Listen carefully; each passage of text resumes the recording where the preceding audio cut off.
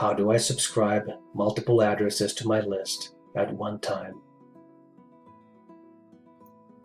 To add subscribers to your list, click on Subscriber Reports under the List Management menu and select the email list that you want to work with from the pull-down menu. If you only have a few subscribers that you want to add to your list, you can simply type in the email address followed by the name in the text box and click Add Subscriber. Check the Send Email Notification option if you want to send an automatic email message letting your new subscribers know that they have been added to the list. Otherwise, no notification will be sent.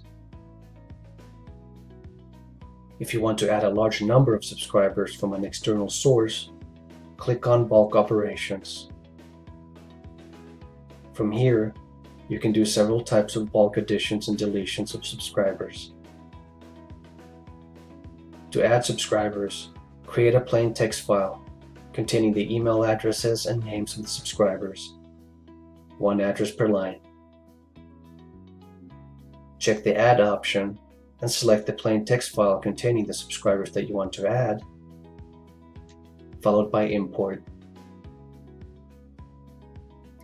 Note that when you're using these bulk operations, subscribers are never notified that they have been added or deleted. Thank you for watching.